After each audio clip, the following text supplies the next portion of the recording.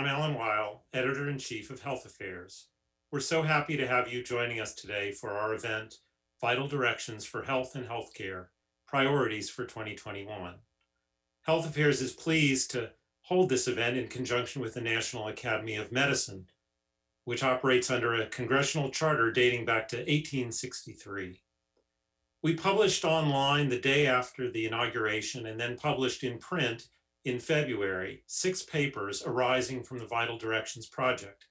You'll hear a lot more about that project, but it sets a course and agenda for a new administration to follow and take advice from over the coming 4 years. Today's program is outstanding. You'll hear from a collection of policymakers and leaders in the field who will discuss the recommendations within the various papers and help us understand how to turn the great thinking behind those papers into the reality of better health and healthcare. It's my pleasure now to turn the microphone over to Dr. Victor Dzau, President of the National Academy of Medicine. Victor? Thank you, Alan. I'm Victor Dzau, the President of the National Academy of Medicine, and I thank you all for joining us for this virtual briefing. I do want to thank Alan, my partner in crime, and Health Affairs for partnering with us on this very important briefing. I want to give you a little history behind this. In 2016, in anticipation of the US presidential election and forthcoming new administration, the National Academy of Medicine launched a strategic initiative to marshal expert guidance on pressing health and healthcare priorities. This was an initiative co-chaired by Mark McClellan and myself, but it was overseen by a steering committee of experts. And we had the foresight of bringing the very best bipartisan former leaders such as Bill Frist, Mark McClellan, Tom Daschle, Mike Levitt, Ellis Ohuni, Peggy Hamburg, and others. We engaged 150 experts and wrote 19 articles on the important topics in health and healthcare. It was published as Vital Directions, now we call it 1.0, pardon me, in JAMA, and the papers provided trusted evidence-based analysis of critical issues in health and healthcare and biomedical sciences. You know, Vital Directions 1.0 is particularly important in engaging Congress during the debate on repeal of the Affordable Care Act. Now, since 2016, that publication, much has happened in health and medicine, including declining life expectancy in US, certainly in certain segments of population, deaths of despair, opioid crisis, maternal mortality, COVID-19, of course, and pervasive health inequalities or inequities, among others. So building on the initial Vital Directions effort, we complete a more focused but important and updated assessment of the key priorities and issues of urgent attention for the new Biden administration. We brought together 30 experts to address high priority issues that have a particularly compelling need for attention, with each article reviewing trends, and analysis of the challenge and potential actions. As you hear, they include health cost and financing challenges, optimizing health and well-being for women and children, transforming mental health and addiction services, actualizing better health and healthcare for the older adults, infectious disease threats and outbreaks, particularly COVID-19, and the disproportionate negative impact on health inequities on the vulnerable and underserved populations. As you heard in February, these papers were published in Health Affairs under an issue called Vital Directions for Health and Healthcare Priorities for 2021. And we're here today with experts, health leaders, policymakers to discuss the findings of these papers. I do want to point out that there's another Vital Direction which is not covered in our series, and it's critically important. It is, of course, climate change and human health. Climate change is one of the biggest existential threats facing humanity. The health effects of a challenging climate are overwhelmingly negative. At the NAM, we recognize the vital importance of attending to effects of climate on health. and the December issue of Health Affairs was dedicated solely to this topic. We strongly support the findings and the recommendations for actions.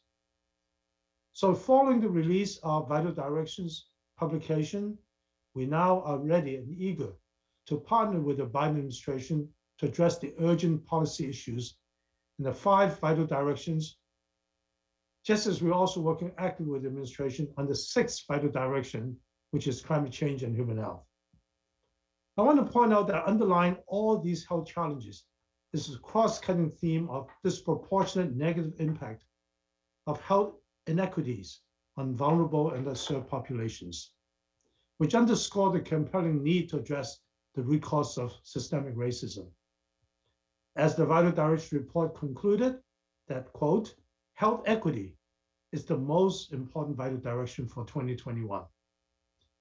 So we are at an unprecedented juncture to make progress on these critically important topics. We want to make sure they have impact. This is why we brought together major leaders today for a discussion on the key policy recommendations of the articles and their implications for Biden administration and the overall health community. Thank you very much.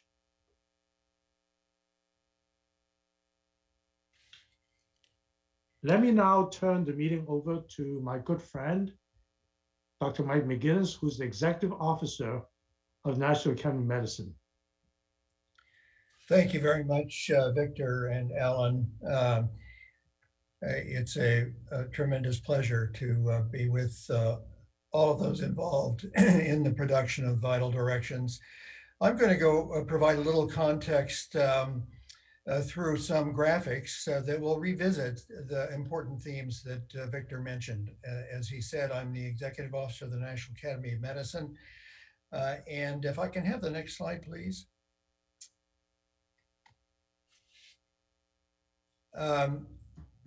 Which I can't see, but I assume it's the map of the US. And it indicates that from a quote from Vital Directions, that US healthcare has reached a critical inflection point. The climate in health care is ripe for meaningful change. Essentially, this reflects the fact that for the first 2 decades of the 21st century, a number of pressures, good and bad, were growing that emphasize the need to draw attention and stimulate action to address them. Some of them were good. The growth in technologies at the high end, for example, that could be applied in a number of increasingly marvelous ways to provide public health and clinical interventions. And at the low end, in some ways, provide better access to people everywhere to be engaged in their health. Much of that potential has yet to be achieved, but nonetheless, the developments were encouraging. On the other hand, the gap between rich and poor continued to increase. As Victor mentioned, there was actually a turnaround in the life expectancy rates among certain groups. The costs of care continued their inexorable growth, squeezing out potential for investments in other parts of the economy and in the social services necessary for those who are most in need. The importance of ensuring that the relationship between health and public health and medical care became more acute as the issues that linked the two in terms of the future health of the nation began to strain with the weakness of public health. COVID and the last year has shown a very strong spotlight on those challenges. And as Victor mentioned, especially indicated the vulnerability of much of our population and accentuated the problems of public health, of those who are on the margins of our society, and made it more clear that we have to change. Next slide, please. We had a steering committee, as Victor mentioned, already from the 2017 version of the Vital Directions, the first iteration. Senator Frist and Mark McClellan, who are on this panel, were here, as Victor mentioned, and there are a number of other steering committee members who are on the line, and thank you very much to each of you. The three arenas that we're focused on in the first vital directions are better health and well-being, high-value healthcare, strong science and technology. And the 150 authors and 19 papers that were developed provide a very strong base for action across the board. Therefore, it was logical for us as an academy to look in specifically at the key issues that have been the focus of Vital Directions 2.0. Next slide, please. In the first edition, there were action priorities identified and infrastructure priorities identified. The action priorities were pay for value, empower people, activate communities, and connect care, each of which an important mandate in order to achieve the vision of the Vital Directions effort across the board, and that is a health system that performs optimally in promoting, protecting, and restoring the health of individuals and populations, and helps each person reach their full potential for health and well-being. Along with those action priorities, some key infrastructure challenges were underscored as well. The importance of our measuring what matters most, the importance of modernizing our skill set in our health professionals, the importance of accelerating real-world evidence, and the importance of advancing science. Next slide, please. After the issuance of the Vital Directions 1.0 framework, we moved into a variety of implementation efforts, including moving to the states. The action occurs at the state and local level, and that's become ever more apparent, especially throughout the COVID pandemic. And we see here an example of a 2019 pilot that we had in North Carolina around Vital Directions. The next slide, please. As Victor mentioned, the Vital Directions priorities for 2021 had us undertaking a deep dive on the issue of costs and financing, on the issue of optimizing the well-being of women and children, on the issue of transforming mental health and addiction services, on the issue of infectious disease threats, and on the issue of improving the prospects, health and well-being for older adults. Next slide, please. As you heard from Alan and Victor in the February issue of Health Affairs, these 5 reports, along with an overview report, were released. And next slide, please. I'd like to underscore one element in particular. If you look at the overview of the that's printed in Health Affairs, you'll see a headline, and the headline in many ways is a clarion call for all of us, and that is health equity, the most vital direction for 2021. As we assessed some of the common themes in each of the papers, it was very clear that health equity is a clear and present danger. Health inequity is a clear and present danger to too many of our population. And if we're going to succeed in reaching the vision of Vital Directions, it's a first and foremost priority for us. So as we move from context into the opportunities, beginning with Secretary Sebelius, I'd like to thank our sponsors in the Vital Directions effort, the Gordon Betty Moore Foundation, the John A. Hartford Foundation, the Robert Wood Johnson Foundation, and turn it back over to you, Victor. Thank you very much.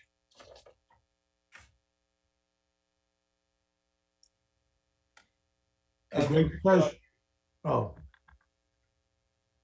thank you. Okay, I'm now unmuted. Thank you, Michael, for setting the stage.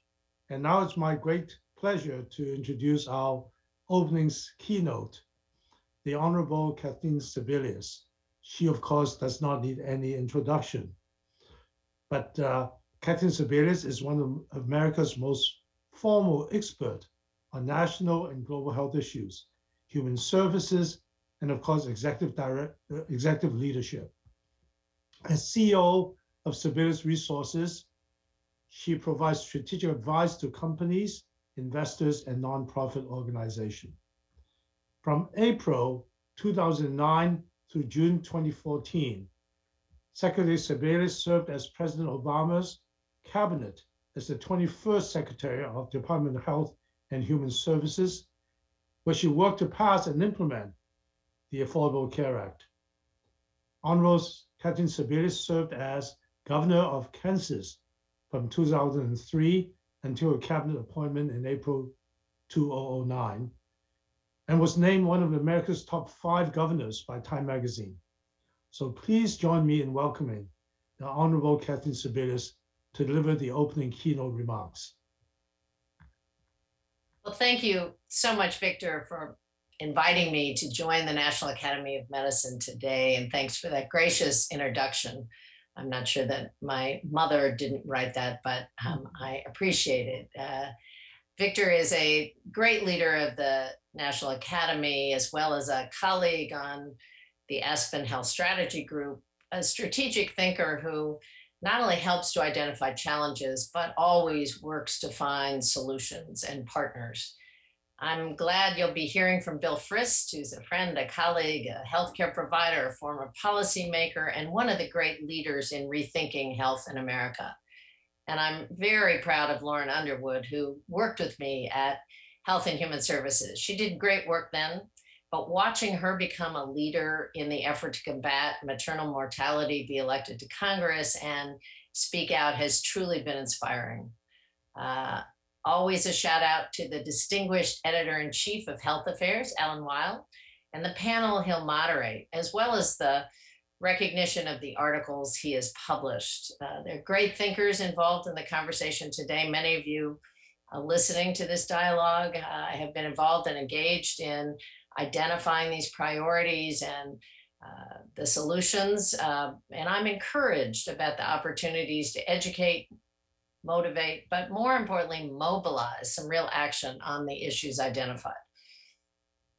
In 1966, 55 years ago, in a speech to the convention of the Medical Committee for Human Rights, Dr. Martin Luther King Jr.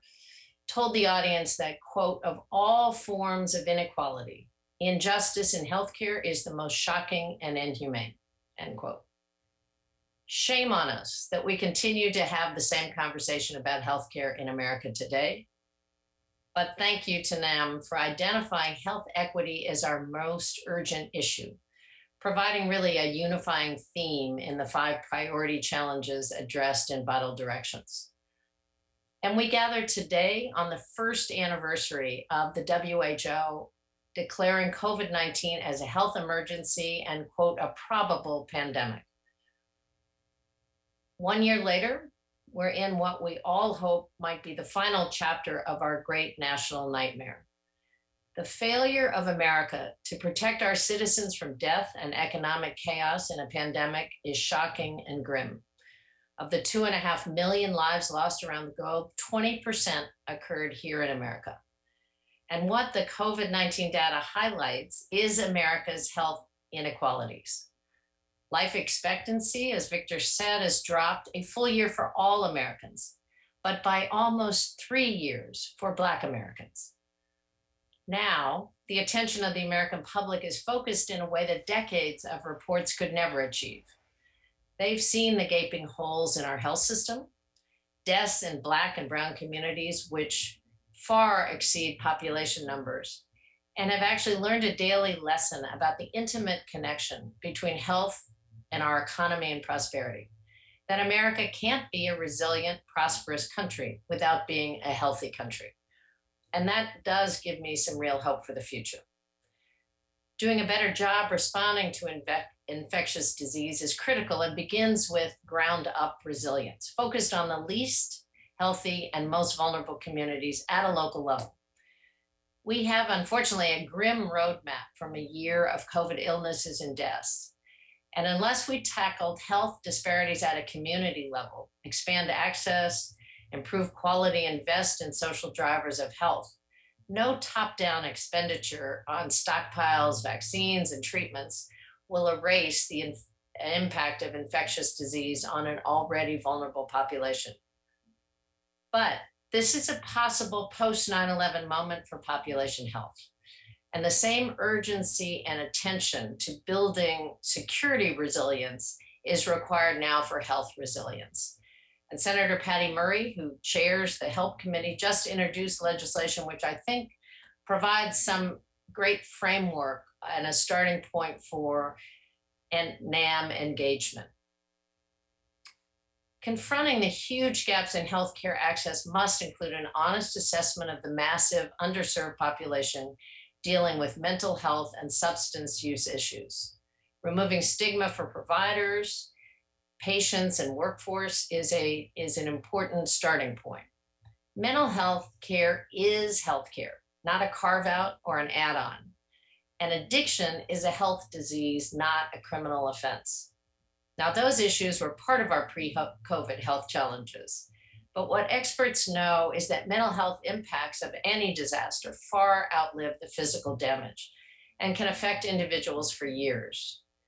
The waves of silent grief and loss for lives, for jobs and home, for friendships and social connections will require an even stronger integrated network of healthcare. The tsunami of trauma as individuals emerge from lockdown will affect all ages and incomes, and we need to recognize that full recovery won't be possible until all individuals are able to find health. And the COVID era advances of telehealth for mental health services is critical to continue and expand access and affordability. Health providers should actively press policymakers to finally declare the war on drugs an enormously expensive failure that has wrecked far too many lives and families, particularly in Black communities. As we expand services for substance use issues, it's critical to also press for a change in laws, adjusting sentences, expunging records, and assisting individuals rebuilding lives without a criminal record. The graying of America is here, and 11,000 baby boomers turn 65 every day, and most want to age in place. The sheer numbers are staggering, requiring a massive new workforce. Advances in palliative care, hospice service, and community supports need to be accelerated, and provider training and expansion must change to meet the moment. I think there's a real urgency about rewriting government programs written in the mid-60s, which pay for and support senior health.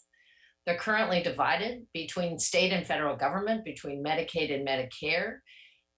Medicare often lacks the benefit and support services needed for an aging population. And Medicaid pays for services only for the lowest income population. Those programs need to be integrated and rethought so they serve the senior population that we're facing. I began working on children and family issues 35 years ago when I entered the Kansas legislature as a mother of young children. My kids were 2 and 5, and I was trying to balance parenting and work. And now that my daughters-in-law are working moms with young children, I realize just how little progress has been made as a country investing in children and their mothers. It should be declared a national health emergency that the US has a rising maternal mortality rate. And I'm constantly shocked to find out how few people even know this fact. Now, I know you're going to hear from Congresswoman Underwood, a national expert on this topic. But I am joining her call, urging the healthcare provider community to call for policy and provider changes. Paid parental leave, safe, affordable childcare, expanded access for mothers to choose appropriate maternal health care.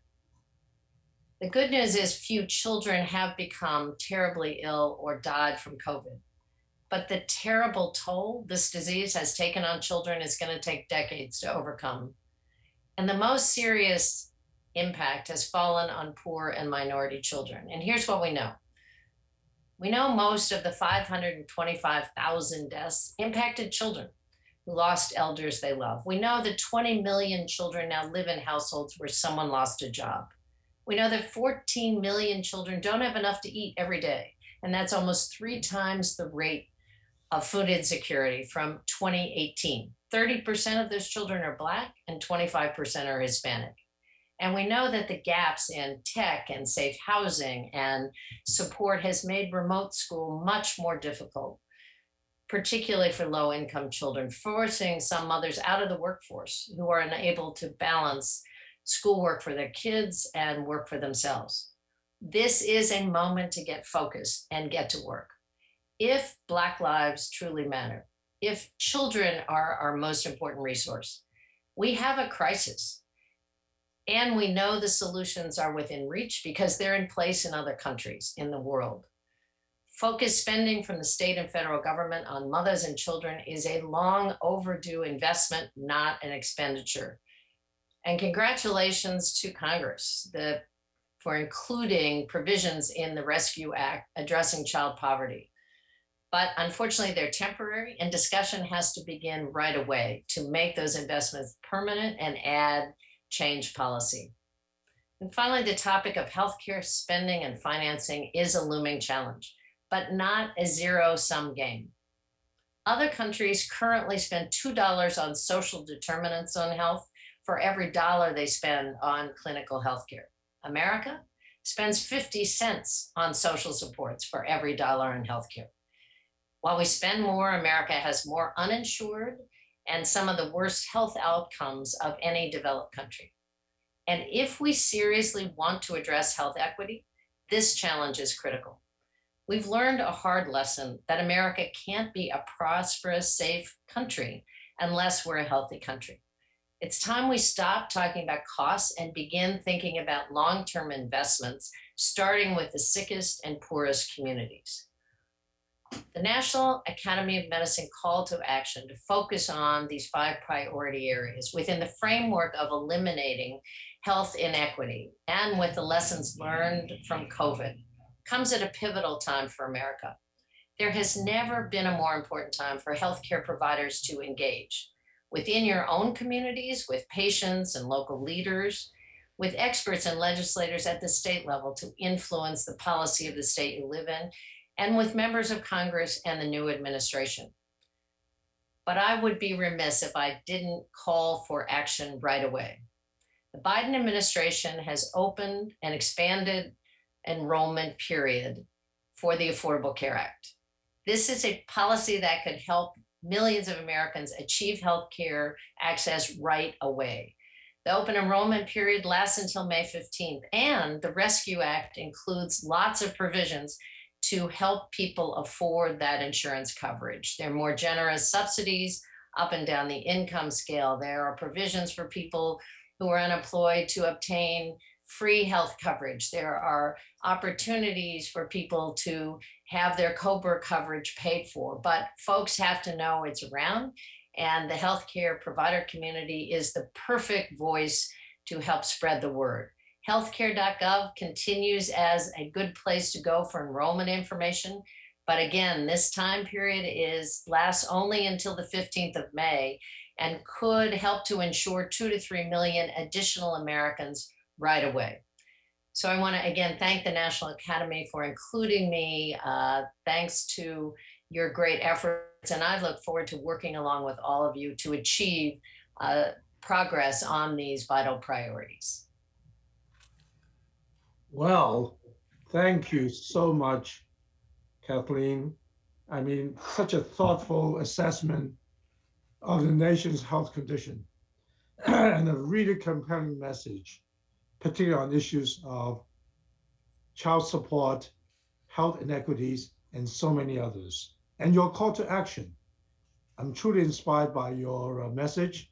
We thank you so much for joining us. I know that we don't have everybody here. We have 1,500 people watching, so I'm going to give you a round of applause this way. Thank you very much. Thank you. I know you have to go. So thank you again very much for your words. Thank you. Now, it's my also great pleasure to introduce a good friend and a special speaker. That is, in fact, Senator Bill Frist.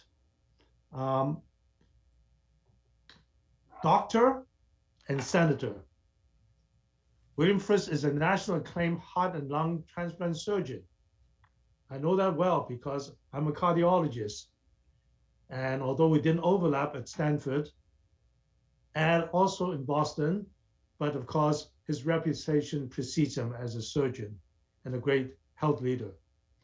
but as you all know him as former US Senate Majority Leader. And of course, during his time, I would say those were the really great heydays. And he's the founding partner of Frist-Cressey Ventures and chairman of the Executive Council of Health Service Investment from Cressey and Company. Senator Frist is actively involved with business as well as the medical, humanitarian, and philanthropic communities. He's the chairman of both Hope Through Healing Hands, which focus on maternal and child health and global poverty, and SCORE, a statewide collaborative education reform organization that helped propel Tennessee to prominence as a K-12 education reform state. And of course, he's a good friend and a role model. So please join me in welcoming Senator Frist. Over to you. Victor, thank you very much. And it's a delight for me to be with our audience today, and look forward to the panel later. In the next few minutes, I do want to wear the multiple hats that you mentioned, that of a doctor, a physician who's been deeply involved in the acute clinical care as a surgeon doing heart transplants every week, year after year, and also chronic care, the managing of chronic heart failure and chronically immunosuppressed patients. The hat of a policymaker, sensitive to the extreme and harsh partisanship, the reality, as we all know, of today's Congress, recognizing that for the near to midterm future, there is likely to be no compromise on any major structural reform in health policy. The head of, as you mentioned, a builder of health service solutions through venture capital. And that's the venture capital private equity world. You know, a lot of people just dismiss it, push it to the side, but it is where innovation and the flow of capital, especially today in health services, health and well-being, is extraordinarily resilient and rampant. It's big and it's responsive.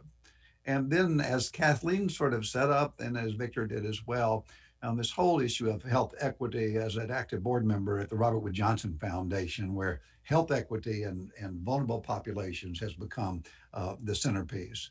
You know, I can summarize what I'm about to say by stating that from the perspective of having worn and wearing all of those hats, I believe that there is a single central organizing, central sphere of influence that will have the single most impactful, and I would say even the most powerful incremental impact on accelerating faster progress in all of the five fields, the five papers, but the five fields that we highlight today: reducing healthcare costs, child and maternal health, behavioral health, reaching seniors, identifying the spread of infectious disease. And the pandemic over the last year has thrust upon us the awareness, and I would argue equally important, the cultural acceptance and application of this game-changing sphere of influence.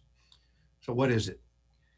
It's the explosive adoption, I believe, of telemedicine and virtual care that is more convenient, more affordable, delivered remotely in real time, that reaches children and mothers and seniors and frail elderly and vulnerable populations in ways that none of the 1,500 people listening right now thought possible just 12 months ago. Just 12 months ago. When we think of telemedicine as a relatively recent invention or innovation, only made possible by the internet and smartphones, not really. I had my first taste of it 60 years ago. As a boy in the 1960s, I witnessed my dad, a physician, reading from our home, not too far from where I'm sitting now, in the middle of the night, really night after night, several times a week, emergency EKGs 60 years ago, sent over the old analog telephone lines from clinics, faraway clinics in remote Tennessee. And then years later, in the 1980s, I relied on telemedicine, as Victor mentioned, in my own practice, as I personally managed the chronic immunosuppression, the immunosuppressive care of all of the heart transplant patients and the lung transplant patients that I transplanted over about a 14-year period. And then while I was in the Senate 2 decades ago, I and my colleagues worked to build programs establishing T1 lines 20 years ago to Native American reservations to provide that remote, critical, virtual, real-time care to those remote regions that otherwise had zero access. And today, as a board member, heavily involved with virtual care on the business side and the board and the leadership side of Teladoc Health, which is sort of the largest domestic and global leader. It covers 50 million people, for example, Teladoc Health, access to telemedicine, as well as other companies on the board of a highly disruptive teledentistry company called Smile Direct.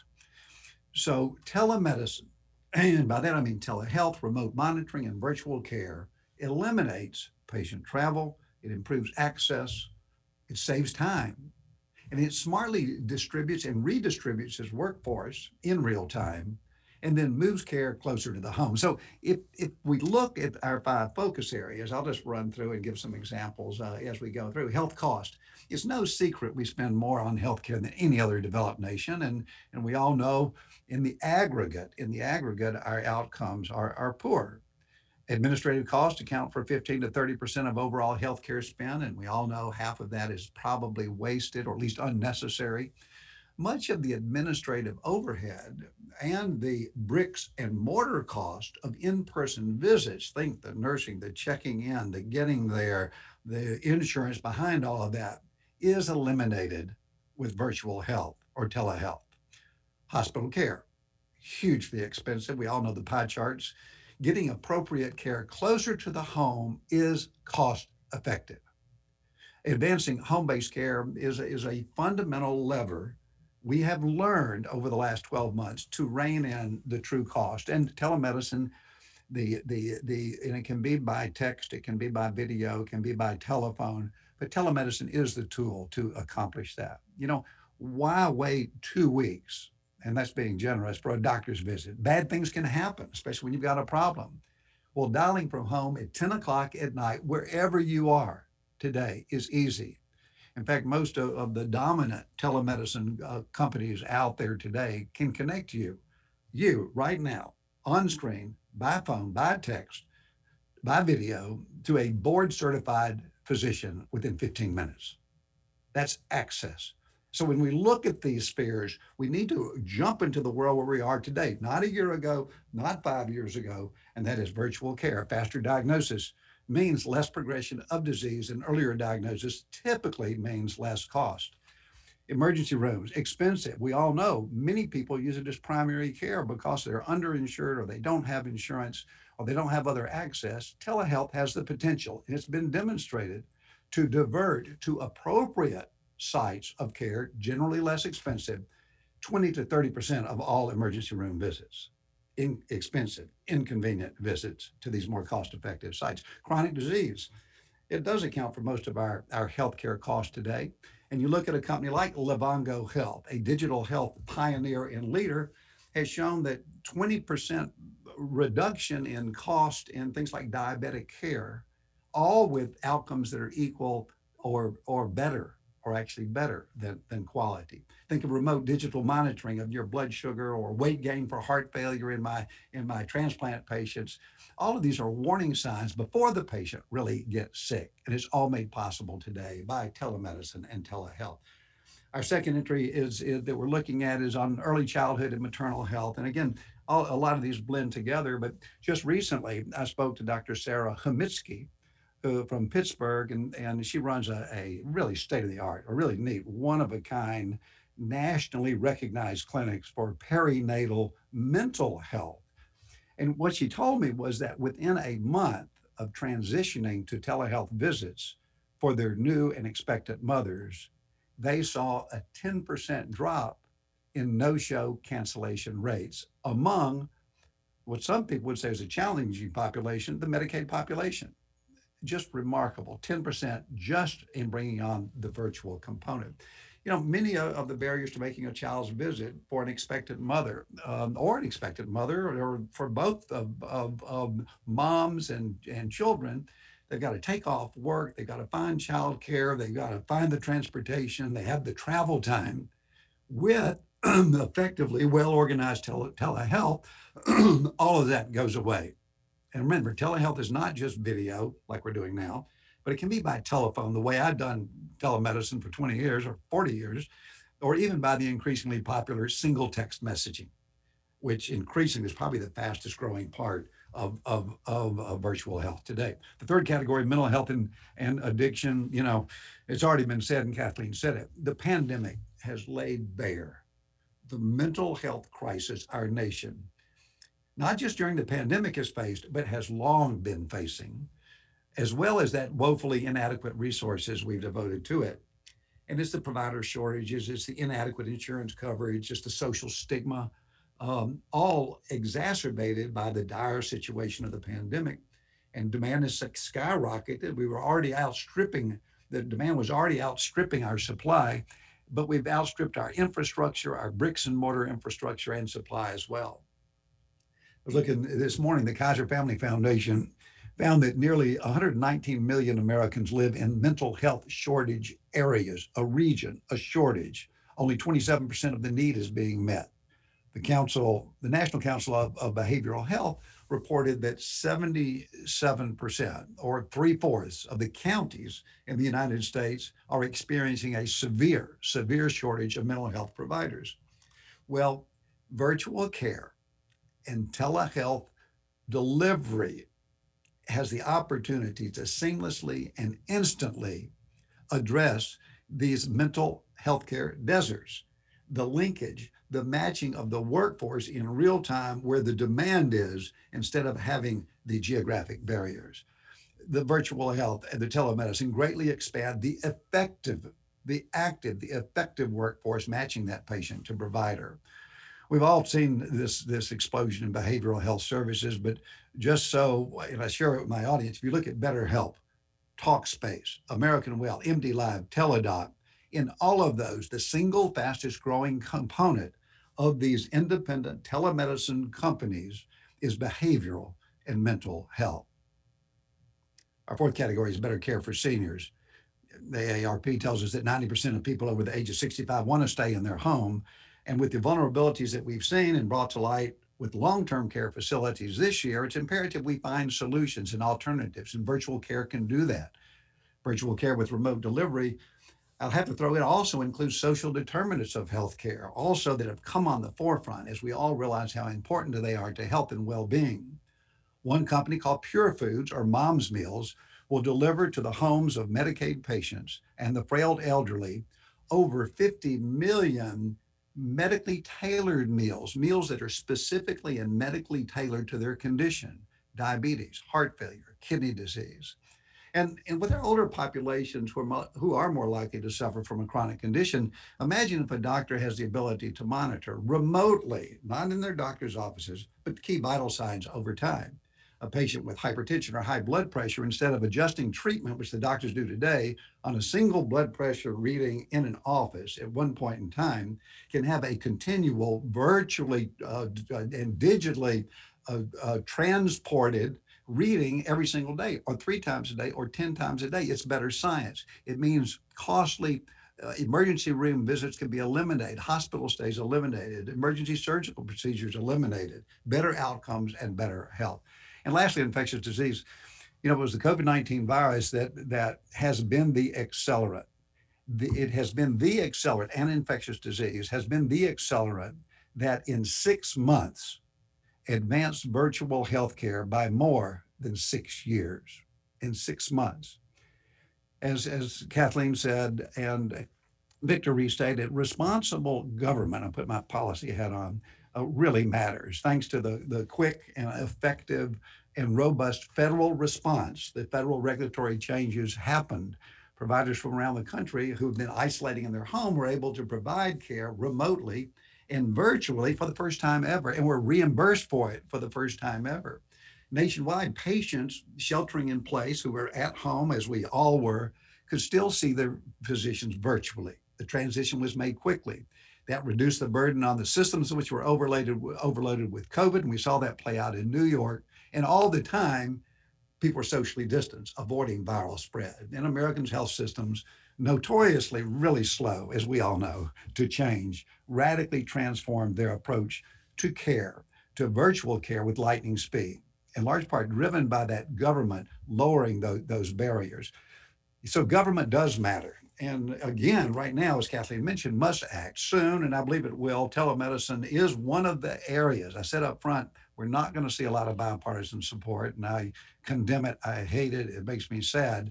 But telemedicine is the one area of strong bipartisan support. And Kathleen mentioned we need to allow telehealth access regardless of patient and provider location. We need to address cross-state licensing barriers, continue reimbursement. So I've gone on long enough. We've experienced a seismic shift in this culture of telehealth, and I really want to sort of underscore it's the culture that has changed for the provider and the recipient. The old 12-month ago, 2020 culture of doubt, of fears around privacy, of inadequate reimbursement, fears of the unknown, has now been replaced by a culture of confidence and trust, a culture which underscores and values convenience and affordability and rapid access to quality care, where you need it and when you need it, all this in the safe environment of home. Very last thing, it was, Victor Dzau will remember it, and we've talked about it recently. It was 4 years ago to this week, exactly to this week, that Dr. Dzau and I went from office to office in Washington on Capitol Hill, sharing the Vital Directions report that Michael and others have outlined earlier with the House leadership, the Senate leadership. We explained why investing smartly in healthcare and public health deserved to be a top priority. What we hope to convince policymakers of then is even more true today. Thank you. Well, thank you so much. Yeah,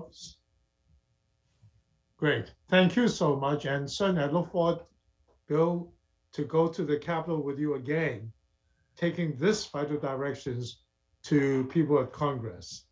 By the way, I think your message of innovation, using telehealth and connected care is what the Vital Direction is all about. As I'm thinking about what you're saying, you're so right. I mean, by taking this opportunity to change the way we do healthcare, particularly in telehealth, it not only reduces the cost of care, but it brings care much closer to community, to the population. But let me add in the climate piece.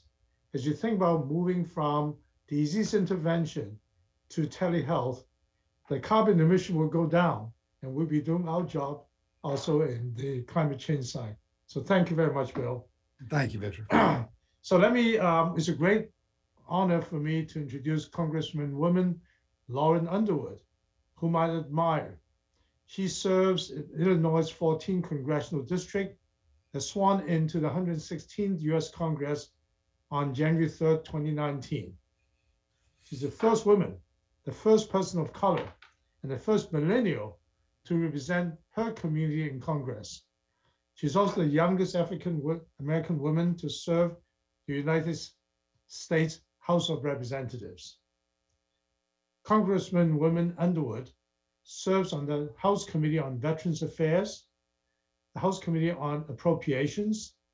In addition, she co-founded and co-chairs the Black Maternal Health Caucus, which elevates Black maternal health crises within Congress and advances policy solutions to improve maternal health outcomes and end disparities. I mean, it is really quite amazing in my mind that, in fact, we have our work resonate, and we have a champion in Congress to look at maternal health, look at health inequities, et cetera. So please join me in welcoming Congresswoman Underwood. Well, good afternoon. I am so delighted to be with you for this important event on the National Academy of Medicine's Vital Directions for Health and Healthcare in 2021. I'd like to thank Dr. Victor Dzau and Alan Weil for hosting today's conversation. And I would also like to acknowledge my fellow keynote speakers, Secretary Kathleen Sebelius and Senator Bill Frist, for their decades of leadership in healthcare quality, access, and equity in the United States and globally. We are gathered virtually for this discussion nearly 1 year to the day that full-scale shutdown swept across the United States, as the coronavirus began to spread throughout our communities. In the months that have followed, we've seen the very best in our nation's healthcare system, starting with our nurses, doctors, and other healthcare workers who've been on the front lines of this crisis, saving lives in the most difficult circumstances imaginable. We've also seen the limitless possibilities for biomedical breakthroughs when we fully mobilize the resources of the federal government in support of innovative private sector partners, leading to the development of 3 safe and effective COVID-19 vaccines already, with more in the pipeline. But despite these achievements, we know the past 12 months have also shined a bright light on the structural problems in our healthcare system that long predated COVID-19. The issues identified by the Academy of Medicine as priorities for 2021, from the health and well-being of mothers and children to mental health and addiction services to healthcare access and affordability, are not new challenges, nor will they be eliminated when we finally crush the virus. And that's why the National Academy of Medicine's focus on these issues is so critically important. By advancing research and sharing concrete policy recommendations, your leadership will improve the lives of individuals, families, and communities across the United States for years to come. I've been honored to work on so many of the initiatives that the National Academy has identified as priorities for 2021, including healthcare costs and access to affordable care. In fact, when I joined the Department of Health and Human Services during the Obama administration, or before my service in the Obama administration, I worked on the administration and the implementation of the Affordable Care Act under then Secretary Sebelius. In Congress, I've carried that work forward through legislation like my Healthcare Affordability Act, which will extend coverage to millions of uninsured Americans and provide significant savings to individuals and families who are struggling with the cost of care. I was proud to see provisions of my bill included in the American Rescue Plan, and I look forward to building on these efforts with other legislation I've introduced to eliminate cost barriers to primary care, mental and behavioral health care, and life-saving treatments and preventive services like insulin. Ensuring that out-of-pocket costs don't stand in the way of people accessing the care they need is essential, but sometimes access to the highest quality care in the world isn't enough. You've probably heard some of the stories by now: Serena Williams, Beyonce, Allison Felix, Black women who've had the resources to receive care from the world's greatest medical professionals. And yet, all 3 had harrowing childbirth experiences, near misses, that threatened their very lives. No amount of education or family support or income was enough to protect these women against the disproportionately high risk facing African American mothers. I am encouraged to see the National Academy of Medicine focus on our nation's maternal and infant health crisis as one of this year's Vital Directions priorities. In the Health Affairs commentary on optimizing health and well-being for women and children, authors note that while pregnancy-related mortality rates are falling around the world, they are rising in the United States. We now have the highest maternal mortality rate among developed countries. And indeed, my entire lifetime, maternal mortality in the United States has only worsened, and I am 34 years old. We've also have glaring racial and ethnic disparities in outcomes. Black women are 3 to 4 times more likely to die from pregnancy-related causes than white women, and other women and birthing people of color also suffer from elevated rates of maternal mortality and morbidity. These risks have only grown in the past year. The Centers for Disease Control and Prevention has found that pregnant people with COVID-19 are at an increased risk for severe illness from the coronavirus, and they might be at an increased risk for adverse birth outcomes as well. The solutions, well, they're not a mystery. To protect moms and babies during this pandemic and beyond, we need to take bold, multi-sectoral action based on data and evidence that centers the voices of families impacted by this crisis. And when it comes to evidence on maternal health policy solutions, the data are clear. The single best thing that we can do to save moms' lives and tackle the glaring disparities is extend postpartum Medicaid coverage from 60 days to 1 year. Currently, Medicaid coverage for postpartum people extends only 2 months after the end of a pregnancy, even though we know pregnancy-related complications can occur well after 60 days postpartum. In fact, nearly a quarter of maternal deaths happen more than 6 weeks after delivery, which is why medical and nursing associations recommend extending postpartum coverage to 1 year. That's why I'm excited about the progress we've made in the past year to advance legislation by Congresswoman Robin Kelly to extend postpartum Medicaid coverage. In September 2020, the House passed the Helping Moms Act with unanimous bipartisan support, which would give states the option of extending coverage for the full year-long postpartum period.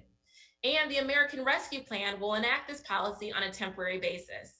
We're making progress, we're building momentum, but we can't stop until year-long postpartum Medicaid coverage is a permanent reality for every mom in every state. But as we see from examples like Beyonce and Serena, saving lives of pregnant people and new moms requires a more systemic solution than expanding healthcare coverage alone. To better understand the broader changes we need to make, I work with Black women-led organizations and families affected by this crisis, nurses, doctors, midwives, community organizations, to assess the evidence base, identify gaps in existing federal policy proposals, and develop legislation to save moms' lives, end racial and ethnic disparities, and promote true equity and justice for all. And the result is the Black Maternal Health Momnibus Act, a suite of 12 bills that I introduced last month with Senator Cory Booker and more than 120 of our House and Senate colleagues. 2 of these bills are already bipartisan, and we hope more will be soon. The 12 bills build on existing legislation to comprehensively address every driver of maternal mortality and disparities in the United States, including policies that are closely aligned with the recommendations of the National Academy. For example, the Academy identifies the need to address both clinical and non-clinical factors that influence health outcomes. The Momnibus, it includes policies to provide trainings on bias and racism in maternity care providers, ensuring that clinical care is consistently respectful and culturally appropriate for every pregnant person and new mom. But the legislation also recognizes that social determinants of health, like housing and transportation and environmental conditions, also impact health outcomes for moms and babies. The Momnibus includes funding to ensure that every mom has access to the robust social services that they need and deserve throughout pregnancy and the full year-long postpartum period and beyond. One of the most important social determinants is nutrition. And there's robust evidence showing that the WIC program, which provides nutrition support for women, infants, and children, improves health outcomes for moms and babies, and it even reduces mortality. However, many families that need WIC the most, they don't have access to those benefits. The Momnibus extends WIC eligibility in the postpartum and breastfeeding periods, ensuring that new moms and their children can receive the nutritional support that they depend on. The Momnibus also includes provisions to support women veterans and incarcerated moms, data collection enhancements, investments in the perinatal workforce, funding for digital tools, and policies that specifically address COVID-19. The package also includes policies that are reflected in other vital directions priorities, like transforming mental health and addiction services. Maternal mortality review committees, which are CDC-supported initiatives to address the causes of every maternal death within a state, have found that mental health conditions are one of the leading causes of pregnancy-related mortality. And in my state of Illinois, postpartum opioid overdose deaths have been skyrocketing, which is why we are particularly focused on enhancing and advancing the Moms Matter Act, one of the 12 titles in our bill, and it's bipartisan. Lisa Blunt-Rochester from Delaware, John Katko from New York, and Brian Fitzpatrick from Pennsylvania are leading that bill. The Moms Matter Act provides robust funding for programs to support pregnant and postpartum people with mental health conditions and substance use disorders, including initiatives to address stigma, provide culturally appropriate services and support, strengthen suicide prevention services, and raise awareness about the warning signs for perinatal mental and behavioral health risks. The bill also provides funding to accredited mental and behavioral health education programs to grow and diversify the workforce, addressing the gaps in care that we see in too many communities across the country, particularly communities of color and other underserved areas. In addition to the Moms Matter Act, we have provisions to support more systematic and comprehensive tracking of maternal suicides, overdose deaths, and prevalence of mental health conditions and substance use disorders. These are the necessary investments that will save lives and support families. I look forward to working with my Democratic and Republican colleagues in the House and Senate as well as the Biden-Harris administration, to get this legislation signed into law. By deepening our understanding of these issues and proposing solutions to the most pressing health challenges facing our country, the National Academy of Medicine is playing a critical role in the effort to build a healthcare system that's better and better serves every American. I am grateful for the work that you do and for the opportunity to be with you today. I look forward to the day that we're back together in person again, but until then, take good care of yourselves, and thanks everybody. Well, thank you very much, Congresswoman Underwood. I mean, we're so lucky to have your leadership. You're championing the important issues and effective legislative change to improve the health of nations. So can you all join me in thanking Bill Frist and Congresswoman Underwood for a great talk. So I'm now going to turn the podium over to Alan Weil. Thank you, Victor. It's my pleasure to lead a discussion amongst a terrific collection of panelists. I will tell the audience that we are taking your questions. I don't know how many we'll get through, but feel free to submit them through the portal as you're right below the screen where you're watching. We're going to hear today from Garth Graham, Global Head of Healthcare and Public Health at Google YouTube. Dr. Graham's a cardiologist. He was president of the Aetna Foundation, vice president, chief community health officer at CVS Health, has served in 2 presidential administrations. We're going to hear from Aletha Maybank, inaugural chief health equity officer and group vice president at the American Medical Association. Dr. Maybank was president of the Empire State Medical Association and deputy and associate commissioner of the New York City Department of Health and Mental Hygiene. We'll hear from Dr. Mark McClellan, Robert J. Margolis Professor of Business, Medicine, and Policy, founding director of the Duke Margolis Center for Health Policy at Duke University. Mark has been the administrator of CMS, the commissioner of the FDA, and he's, as you heard, played a leadership role in the Vital Directions Project. LaQuandra Nesbitt, board certified family physician who is the director of the District of Columbia Department of Health here in Washington, D.C. She's been in that role since 2015. Before that, director of the Louisiana Metro Department of Public Health and Wellness. And Mark Smith, professor of clinical medicine at the University of California, San Francisco, visiting professor at the School of Public Health at UC Berkeley, co-chairs the Payment Learning and Action Network that many of us follow the work of, spent almost 20 years as the founding president of the California Healthcare Foundation. We have 5 medical doctors being moderated by a lawyer. That's me. So don't use your fancy medical terms on me. We're talking to a lay audience here. I've asked each of you to just kick off with a moment of, you've seen the scope of what's covered in the Vital Directions papers. It's obviously very broad. Just like to get a couple of minutes of what pops out to you as a top priority that you would suggest for those who are going to take these papers and turn them into action. And Garth, I'll start with you. Thanks, Alan. I'll try to keep my remarks brief. I think all of the papers touch on the overarching issue of social determinants of health and equity with varied approaches. And I think that has to be carried through. I do want to say one thing. I think our representative said it well. We have to remember a lot of these issues aren't new. You know, former Surgeon General David Satcher, called out the issue of maternal health, mental health issues almost 20 years ago. Secretary Margaret Heckler back in the 1980s talked about, in the issued a report that talked about infant mortality and maternal health. So these are not brand new challenges. They're perennial and reflective of a lot of the challenges we've been dealing around social issues and racial injustice for a long time. So with that being said and done, I think the papers take a different lens on ways in which we can try to address that, certainly in the era of COVID. And I think that's important to note. One last thing I'll say, just in the interest of time, and I think Senator Frist said it well, the benefits of utilizing technology, telemedicine, some of the efforts that we're leading around how you build and bring technology to scale, particularly underserved communities, and using things like video. And I think that has been accelerated in the era of COVID, is here to stay. And what we really need to think through And what I think the papers bring to light, certainly the mental health paper brings to light, but I think it's important to understand is how we evolve where we are with healthcare to where people already are.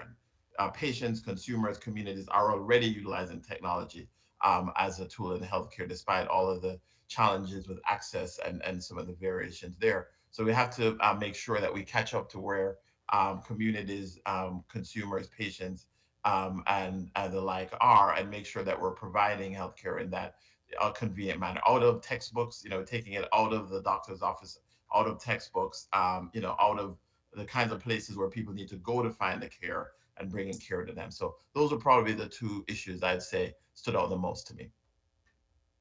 Great, thank you so much for kicking us off. Aletha, I'll turn to you. Hi, thank you, and good to be here with everyone.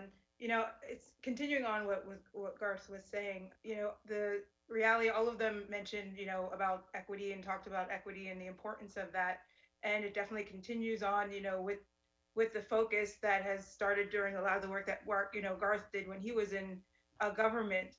The opportunity that I think and the need at this point in time is really greater specificity around what it means to actually do equity. I don't feel there is enough discussion around the strategies of equity. I think in the previous talk by the Congresswoman, like she definitely elevated some actual strategies, but I don't think we're doing enough of that in our spaces of healthcare, especially I'm in the healthcare space, less in the public health space now.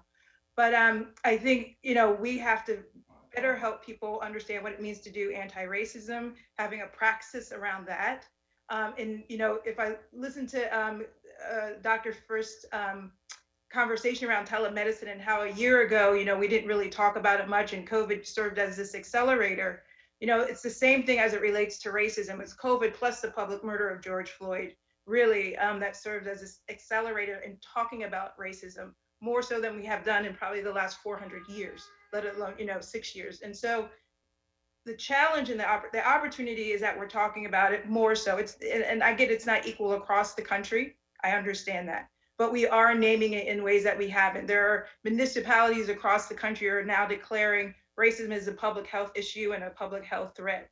And so how do we turn that into actually institutionalizing it and operationalizing it, I think is really our next phase. And making sure we're naming the context of anti-racism in this progress and this need to advance equity. So I'll stop there for now, and I'm sure I'll be able to continue on. That's great. We'll pick up all of these threads. Mark McClellan, give us your opening thoughts on the papers. Well, thanks, Alan. It's great to be part of this distinguished panel. I had the privilege of working with the first iteration of Vital Directions back in that 2016, 2017 time period. On the one hand, it's maybe concerning that some of the same themes that were important then have come out clearly in the new set of papers and recommendations. And as many of the panelists have already said, many of these issues are not new. What I appreciated particularly from this new set was, number one, there are a number of new perspectives and as a result, new ideas included in this set of recommendations.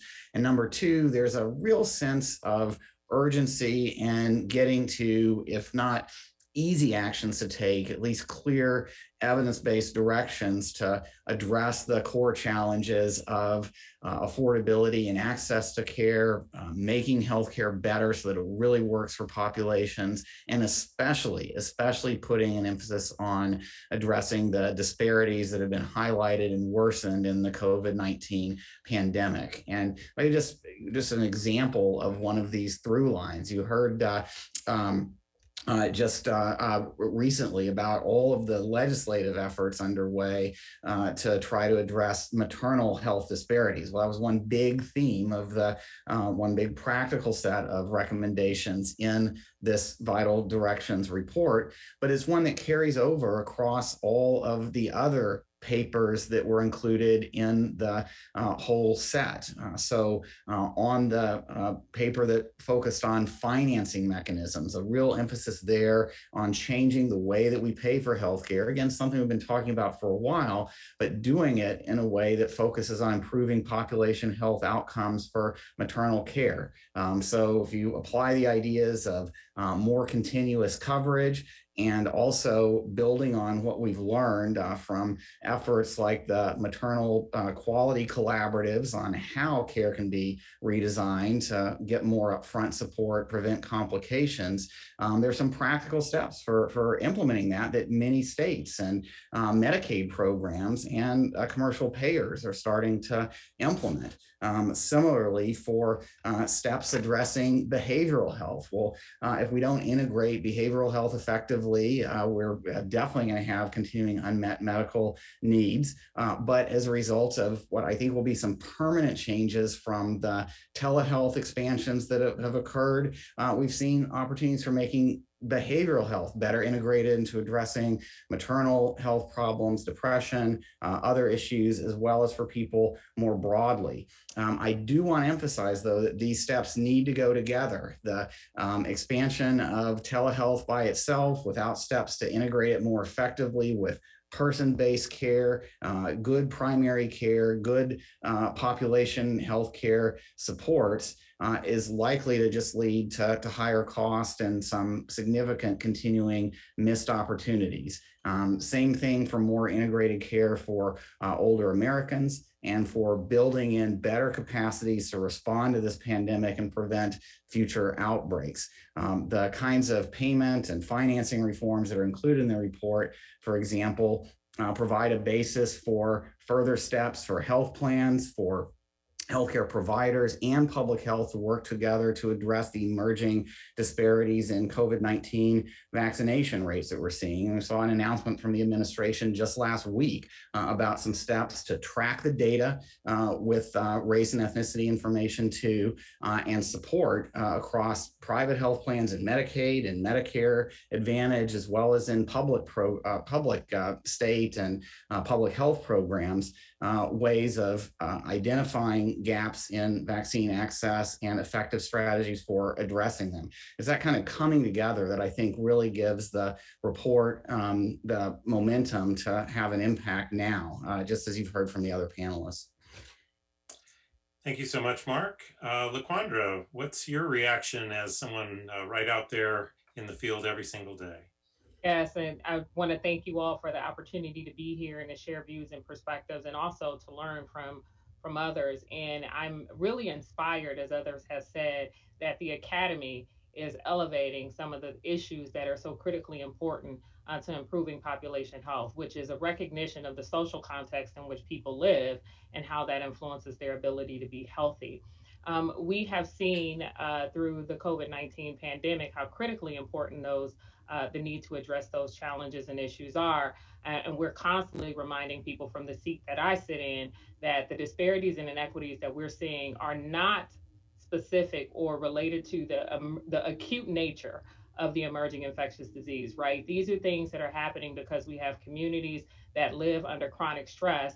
And when shocks come to them, they have a much more difficult time navigating those challenges, navigating that health pandemic, and other things. And so, when we talk about the articles as a collective, it's really, again, inspiring to see that thread of social determinants of health. And it's really inspiring to see how that framing fits into what we need to do for infectious diseases moving forward.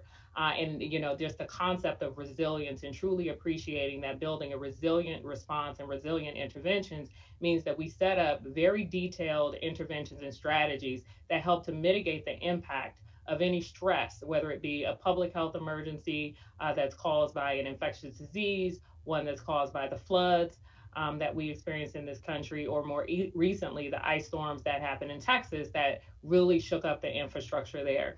And, we can't have a conversation in the public health space about resilience and about the impact of COVID-19 without recognizing how these articles help to situate us and prepare us for our post-pandemic framework for dealing with and addressing health. We've had substantial challenges in our public health and healthcare system using our old models of delivery of services.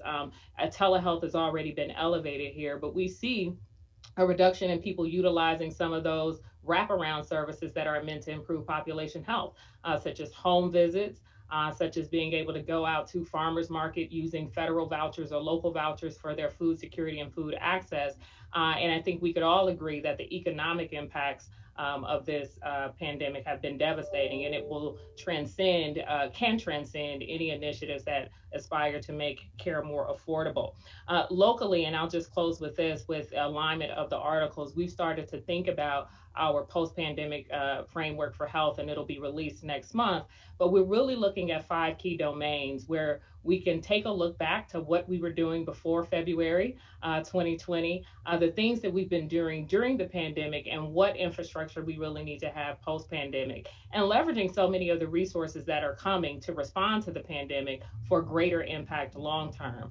And those 5 domains include many of the things that are referenced in the articles as opportunities for improvement and for focused strategies such as workforce, health information technology, healthcare facilities access, health systems planning when we think about the DC or the Healthy People 2030 program, and even how we deliver our health services, as I mentioned before. So, those are just my initial thoughts. Very inspired again to see the Academy elevating this discussion and to see the thread of a recognition of the social context in which people live on their overall health. Thank you. Great, thank you so much. And I'll turn last to Mark Smith. Mark. Well, the disadvantage of going last is that everybody's said everything, but not everybody's. So I'll say 2 things quickly. First of all, a note of caution, because these papers point out the astonishing speed with which things have changed in the last year, things that we never could have imagined, as Dr. Frist said, the degree to which patients and doctors and hospital systems pivoted on a dime to telemedicine. And we've learned that patients in Vermont being cared for by doctors in New Hampshire do not drop like flies. We've learned that nurse practitioners can do a pretty good job. We've learned that it doesn't really make a difference if a patient has had an in-person contact with a doctor before they have telemedicine. I want to point out there's a reason why all those crazy regulations were in place before this pandemic happened. And in the revolution of telemedicine, we should expect a counter-revolution. For every Napoleon, there's a Louis XVIII. And as sure as I've been born, there'll be people who want to go back to the old ways. So it'll be important for us to consolidate some of the lessons from this pandemic. As Mark has said, that ranges everywhere from payment to care delivery to scope of practice to cross-state licensure to all sorts of issues that it turns out could be changed in much more quickly than anyone could have imagined. The second is I want to build a little bit on what Dr. Maybank said about the strategies for equity. Many of us who are concerned about equity are concerned about equity because of a passion for social justice. And that is right, and that is good, and should be supported. But there are lots of different political attitudes in our country about social justice, and I should not have to convince you to my view of social justice for you as a healthcare provider or institution to join the fight for equity.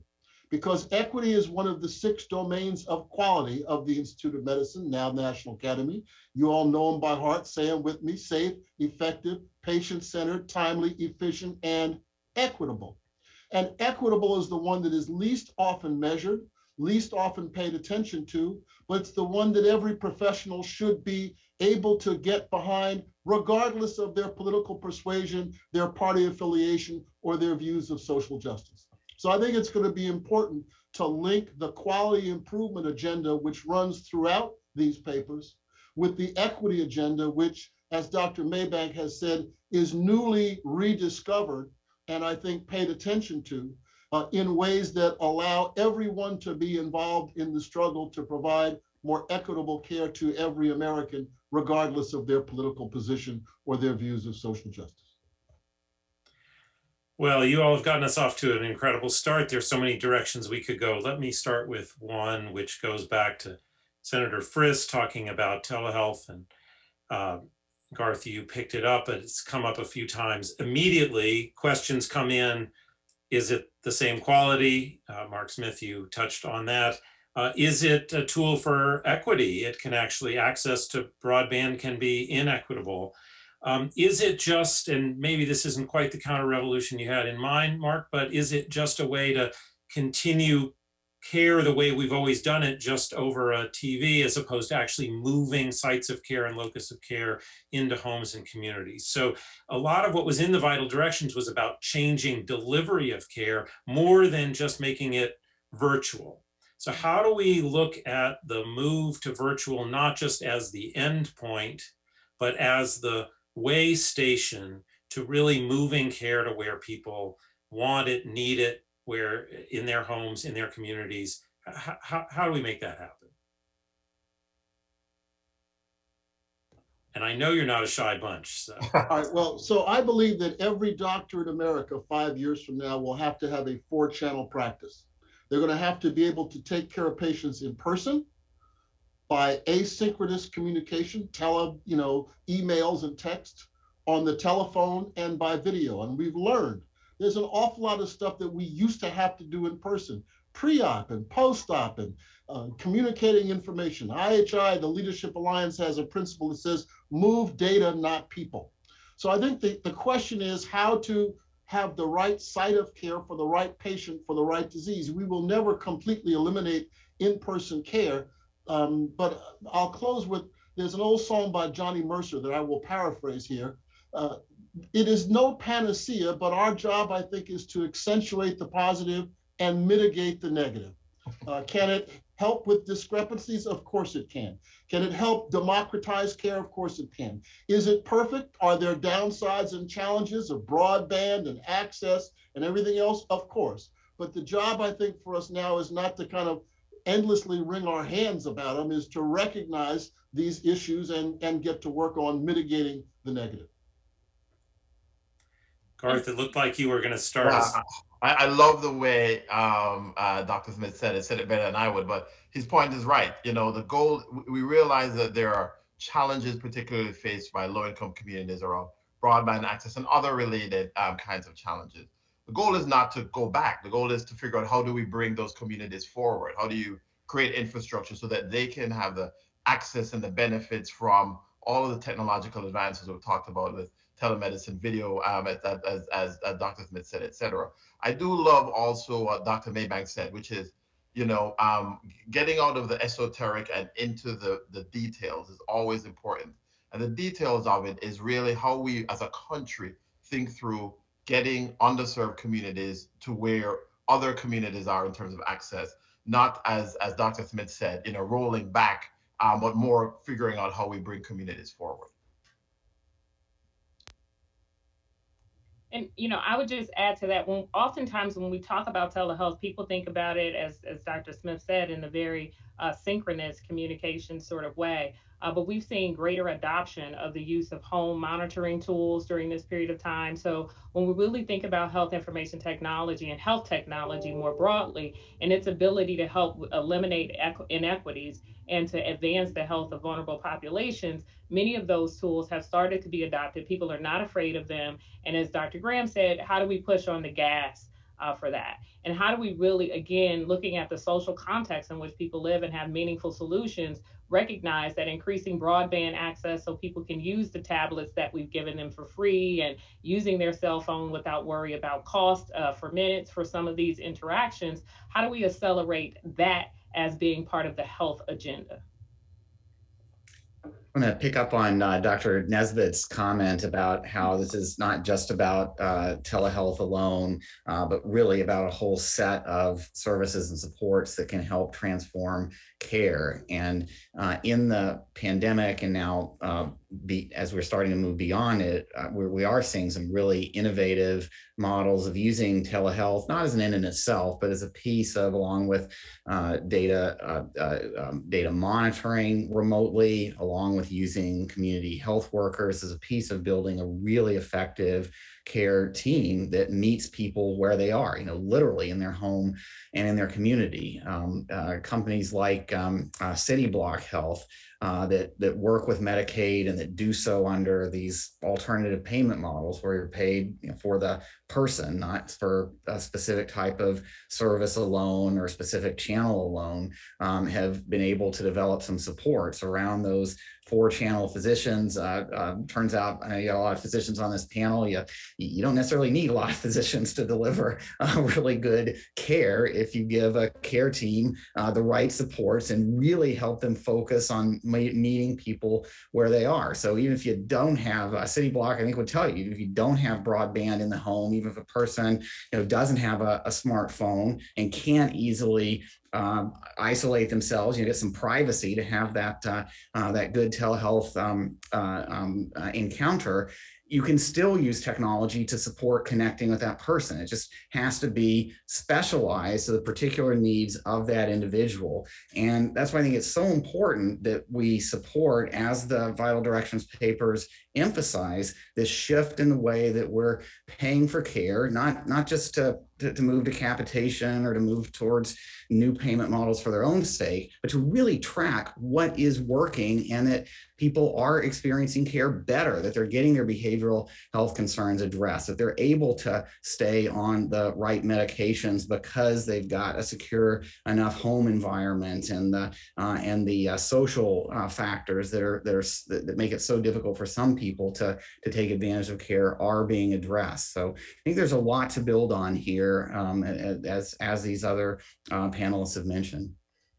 I just want to add in, my role is, equity, and just, I agree with all that was said. And I agree with the context that we have a good understanding of kind of the descriptive aspects of where inequities exist. And there's always more to learn. And that shouldn't get us caught up on not moving forward. However, I think important to move forward and to really hold true to an equity lens, we need to kind of move more upstream in how we talk about telehealth and the technology and all these pieces of innovation that are emerging at this time that help with healthcare delivery, to make sure that we're not exacerbating equity, but also that we're not excluding. And so, and it's not just about like the connectivity and device and all of that, but it's about the design, and how do we get to the design moment? Oftentimes really, there's exclusionary design, and it really fails to center solution development that's really on historically marginalized communities up front, because they're not part of that development. And I think there are more opportunities across the country to actually connect those dots between the opportunities for innovation and what's happening at the neighborhood level, where there are great ideas around solution, really relevant ideas around solution. But then the question is like, who gets funded and who doesn't get funded for their ideas? And so we're doing a lot of work of really trying to push upstream to kind of look where we can push more so, I guess, the business sector to really challenge, the lenses that they're moving forward to do this work, and who are they funding? And so we now have more engagement with venture entrepreneurs, all the folks within that particular ecosystem, to really start support development within the sector that prioritizes resource allocation to launch and scale solutions that are meaningful for advancing health and racial and social justice, but also really ensuring that folks who are of color and identify across the spectrum of identity have opportunities to engage with these venture folks. Also, they have the opportunity to engage with investors as well, who will fund their products, because there's a huge gap in that area. And I think that usually gets left out of the kind of tech telehealth conversation. How do we move more upstream? I want to follow up on that with your comment at the opening around specificity and strategy. So Congress just sent to the president a $1.9 trillion piece of legislation that's designed to help move us forward here. Seems like a great opportunity to address the 5 areas in the papers, but it obviously was not written just with that in mind. What specific opportunities do you see, either having been taken a good start, a good first step in the legislation that was enacted? If you were thinking about what comes next, what would come to mind at the level of sustained efforts to try to address some of the issues in the Vital Directions papers? Yeah, let me start off and jump in. You know, Dr. Maybank and team wrote a very interesting op-ed around an African American physician who had passed away, potentially due to the impact of systemic racism, and certainly um, um, uh, the concept of explicit, not even implicit bias. And though the current law has a lot around supporting community health centers and the kinds of things that we've done for a long time in health policy, and new things around testing and expanding and trying to get underserved communities. One of the things I thought was not there, and also was not, I think, explicitly brought out in the papers, is this issue of addressing explicit and implicit bias and ways in which we think through that. It shows up a lot around maternal health. Dr. Wallace, a physician who passed away from maternal health complications in Indiana, and so many other examples of names of people that we can think through how bias gets its way into healthcare and has a very profound outcome. And again, you know, really hats off to Dr. Maybank and team who've kind of written a lot more about this. But that's one area I think I would like to see it more explicitly explored, given the time, given the consciousness, and we have the ability and capabilities to discuss it a little bit more now. That's a Yeah. So I would add to that that I think, in terms of the legislation that was passed, we definitely think that anything that helps with the economic situation of families, because economics, employment opportunities, et cetera, is such a key driver of health outcomes in our community and our society, would be beneficial. To Dr. Maybank's point, however, the implementation of the legislation and how the responsible agencies set up what those requirements are for all of the jurisdictions that may be receiving funding, whether it be around vaccination rollout, whether it be about supports to community health centers, et cetera. If we don't reimagine how we provide services, and if we don't figure out how to make equity the priority, or at a minimum pair equity and efficiency together, have them be parallel constructs as opposed to equity always being the we'll get to it if we can, we're not going to realize the true potential of this legislation. I think we have to recognize that our health systems, public health and healthcare systems, have been changed permanently. Some of them have lost capacity because they had to make adjustments to their physical plant just to be able to manage COVID-19 patients, so they couldn't possibly even see the same volume of individuals in person as they were being pre-pandemic. And that requires substantial investment in the pipeline for the health workforce, and that workforce be very diverse. We're not talking about continuing to ramp up funding and health professional loan repayment programs that skew to physicians, but thinking very intentionally about how we invest in allied health, how we invest in for community health workers, and not have them bound so much to the fee-for-service payment system in terms of their interaction and engagements, both on the public health and healthcare side. So those are the types of things that when you are looking at different jurisdictions that are along the spectrum, some doing a much better job than others with the rollout of their vaccine program, for example, from an equity perspective, the ones who have really embraced the use of allied health professionals, or expanding scope of practice, or being very detailed oriented in their review of data to get down to the neighborhood level as to where health needs are doing a much better job than those who are still taking sort of that macro and meso view. So I think that we have to be very intentional that when this legislation is implemented, it comes with the right reporting requirements and the right enforcement tools for jurisdictions to use these funds responsibly. Some of the most important elements of the legislation that President Biden just signed were for improving health and health equity were not the healthcare provisions, but the economic provisions. I'd particularly point out the big expansion of the child tax credit, which is going to make a big difference in the lives of kids in low-income households and underserved communities, and hopefully something that we can build on over time. It's a concept that's had a lot of bipartisan support, even though it's not one that is likely to show some short-term impacts on health outcomes. It might, but certainly a lot of potential for the future. And I'd be interested in Mark Smith's view on this. Mark and I had a chance to talk a number of times about how much is really within the healthcare purview versus outside. I do think, thanks to the legislations, like Dr. Nesbitt said, and others, there are some specific opportunities to use public health funding in the legislation paired with steps in healthcare systems, meeting people where they are and going more upstream to make a bigger difference. Take vaccination as an example.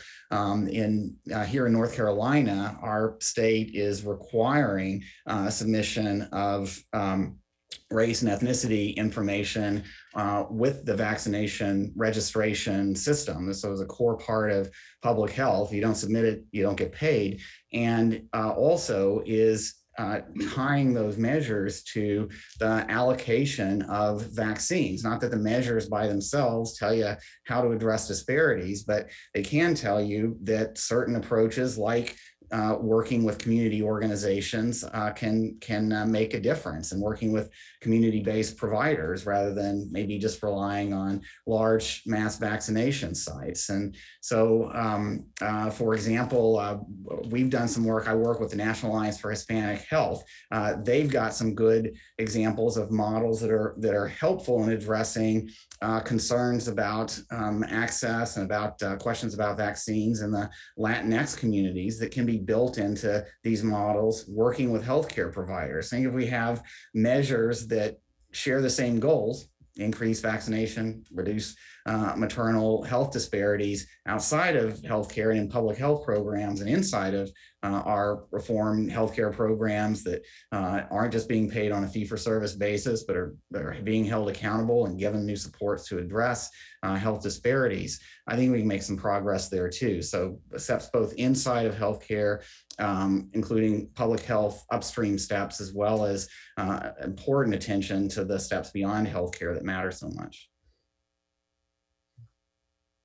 Yeah, I'm all for upstream.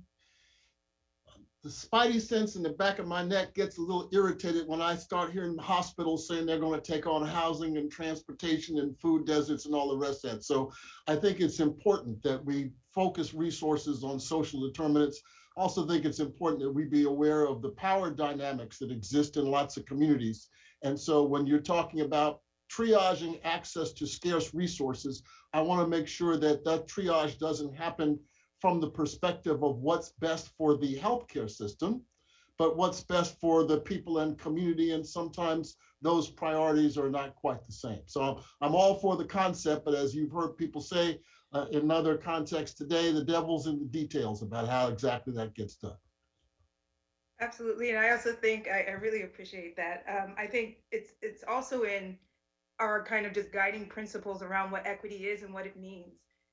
You know, I usually refer to Kamara Jones and just saying, you know, we value all people, right? And people could say, yeah, we do that, but does that really play out in your systems and your structure? That there's a recognition that there's a historical context to why your system has ended up the way it has.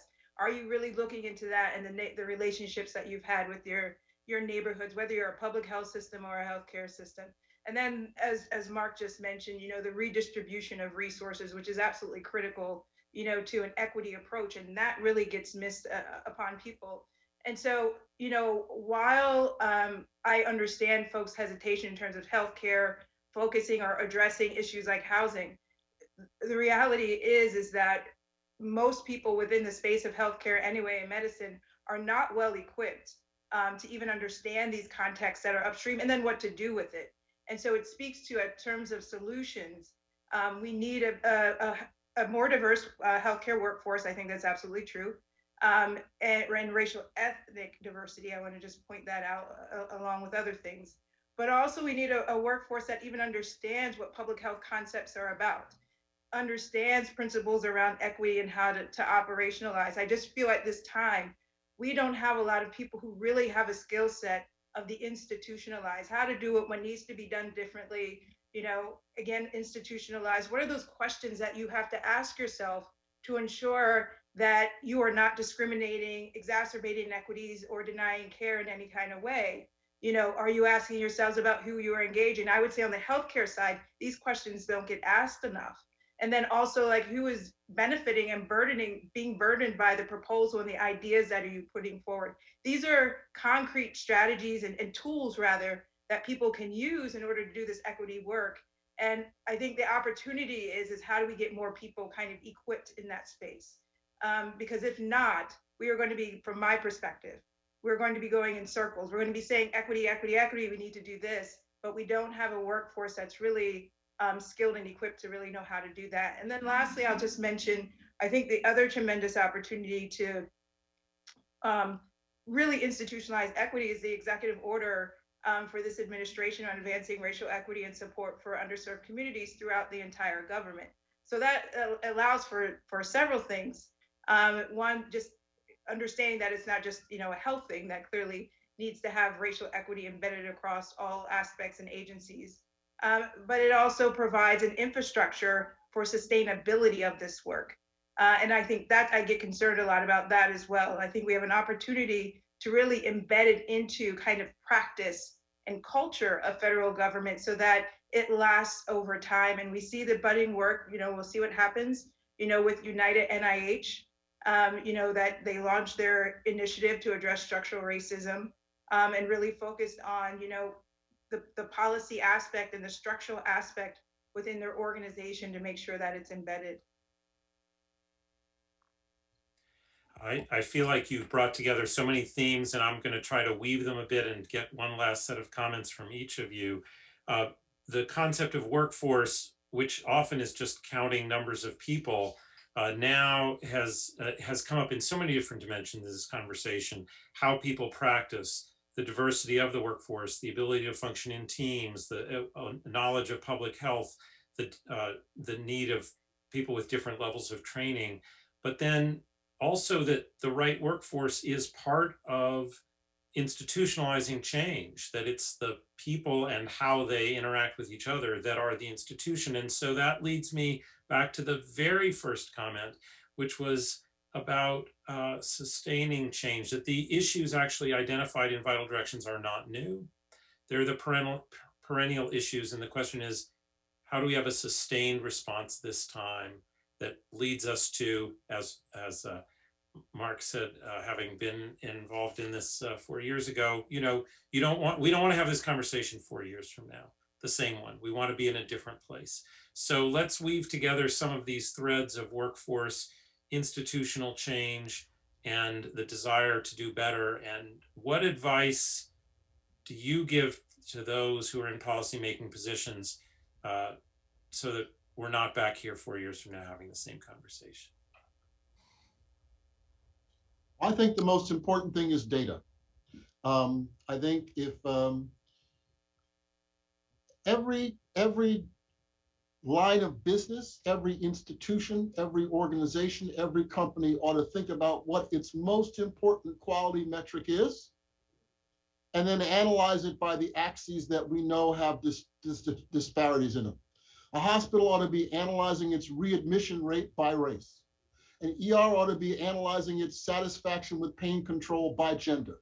A health insurance plan ought to be analyzing its net promoter scores, or hospitals can do their Press-Ganey scores by primary language. So I don't think it requires the creation of a whole new data set. I think it requires what someone called an equity lens.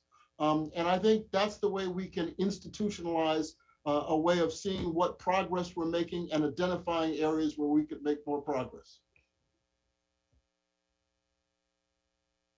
Alan, I agree that we are at a very pivotal moment where what we do right now at this tipping point matters in terms of setting our system on a different trajectory that can be sustained over time.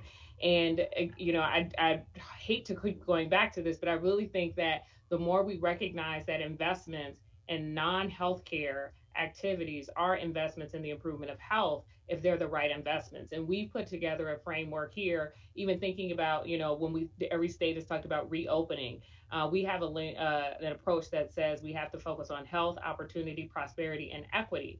And so for all of the domains and all of the sectors that were impacted by the global pandemic, so our large employers, our transit system, everything has to do their new work around what does it look like, what's a reimagined DC through the lens of health, opportunity, prosperity, and equity.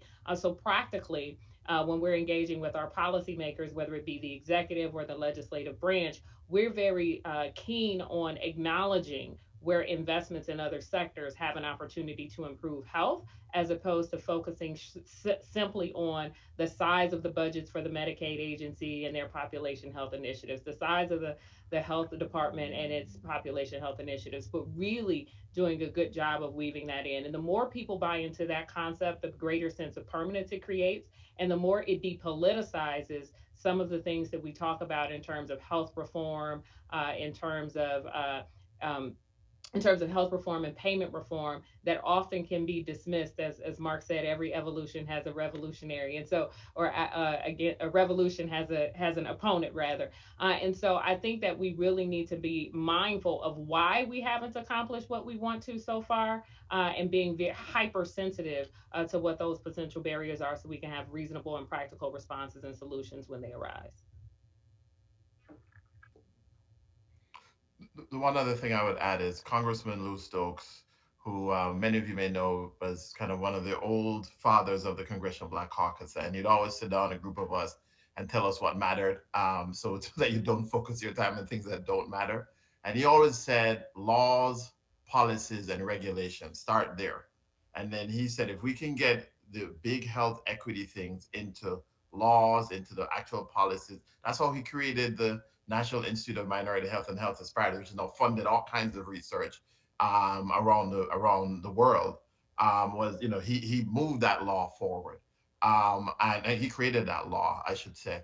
And so I think to the degree that we can sit back right now and have distinct actual legal and grow on the current legal infrastructure, but distinct actual legal policies and parameters that advance the field, I think then it's harder to take a step back once you kind of make those moves. Yeah. I'd like to put an emphasis in making those legal, and now with some new legislation, now a lot of opportunities in the regulatory side for implementing these policies, to put emphasis on Mark's point about measurement. It's hard to measure everything that we care about when it comes to equity and population health and these other complex issues, but that is a way to make sure we're not losing the focus. So whether it's in making progress on COVID, around tracking race, ethnicity measures, and maybe other socioeconomic measures related to vaccination use, or to test positivity rates, or to access to monoclonal antibodies or other effective treatments for high-risk individuals who are infected. That's a way of helping to bring together the healthcare, reminding people on the healthcare side that they can't alone address these upstream issues, but maybe need to form partnerships and respect that sharing of power, as Mark said, with what it's really going to take to address those issues. Same thing is true with some of the other issues that we talked about today. If Representative Underwood's legislation could also include some accountability for actually bringing down disparities in maternal outcomes, think about how that could help be a galvanizing force for making sure that we really are making progress. We've had healthcare 2020 goals, healthcare 2030 goals, and so on, many of which, as Garth knows, we used to work on these together, have equity components in them. But if they're not linked to action steps and accountability, I don't think you're really going to get change. I think the good news is, coming out of these papers and what will hopefully be an ongoing National Academy of Medicine commitment in these areas, is that we do have policies that include these steps towards accountability, measurement, and really seeing if we're making progress. And I completely 100% agree with that. I don't think we can fully do equity work well and really say we're doing it if we don't have accountability to it. And we need policy that helps support that effort, because folks don't just naturally get up and do equity work. It doesn't happen. We can have it from a value context, and we can have it from a good intention context, but if we don't actually have impact, then we're not really doing it. And so I think the point of data, absolutely. The point of accountability is absolutely critical as well. I also think the other opportunity in terms of infrastructure and this awareness, public health has always been aware of this, but I think this now awareness on the healthcare side, it's kind of aligning and moving up to where public health has been, is that we have this opportunity and this switch of understanding that health is all policy is health policy, basically, and that there is an opportunity to now try to operationalize things like health in all policies, where it really has not been able to, have any kind of legs here in the United States, maybe in some places like California and certain entities in different places, but not like it has internationally in some countries. And I think if we want to think about sustainability, we need to have a governance structure and an infrastructure at the federal level and policy that states that these organizations need to work together to and towards goals that are shared, as well as metrics and performance opportunities that are shared. And I think that could move us closer to working across the board and bringing in the context of health as a lens, but also equity as a lens.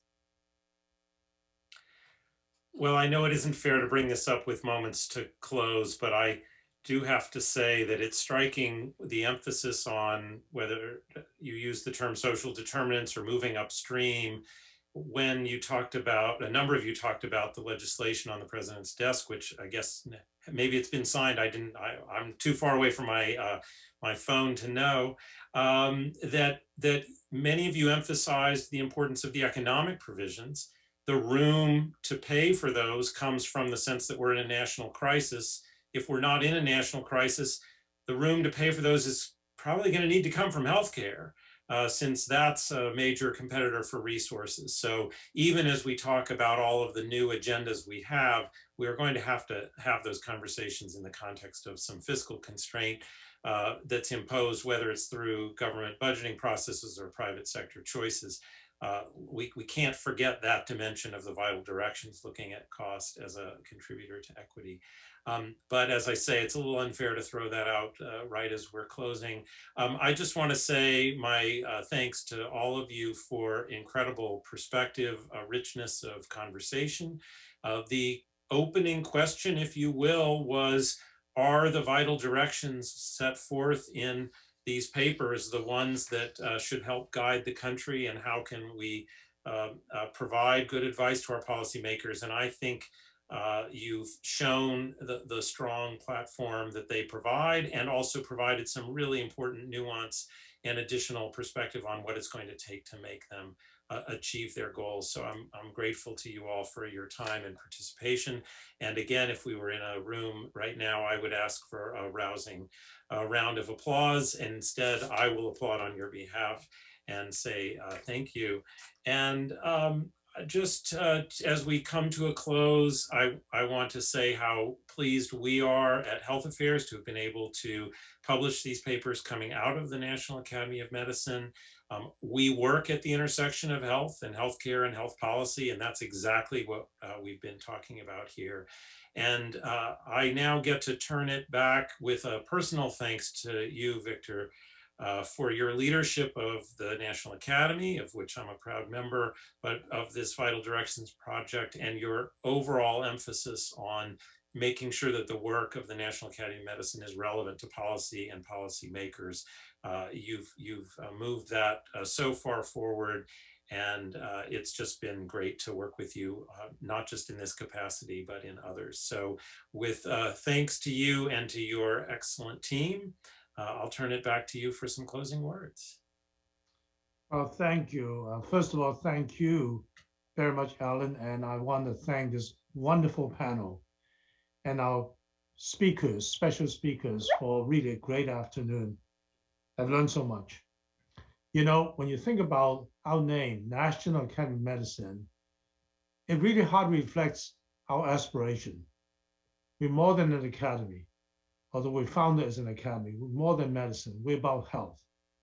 So I think what we heard today, I just feel we're so privileged to serve this nation, to serve our people, and to serve globally.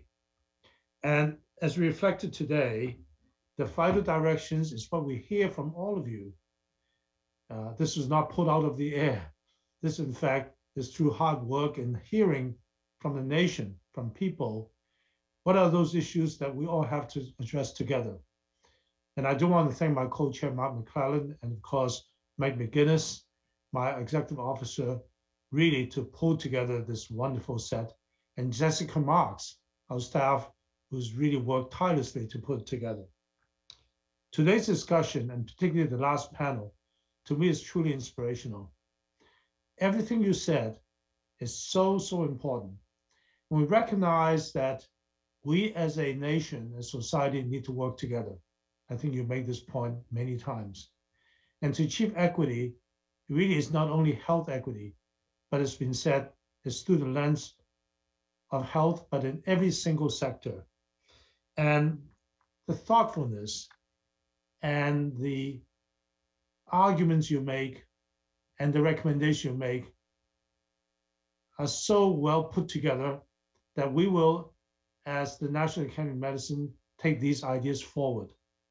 And certainly want to engage all of you and many others to be sure that, as you say, 4 years from now, we don't have the same conversation. We all like to see, in fact, there's progress. I know that, as the famous Chinese saying says, the journey of 1,000 miles starts with the first step. We're taking those steps together. So I just want to thank the panel again, the speakers, Alan, for a wonderful afternoon. I know there are 1,500 people who logged on this webinar, and I know they were inspired by many of our ideas and comments we made today. So again, a heartfelt thanks from me on behalf of National Academy of Medicine and everything else that we represent. Thank you.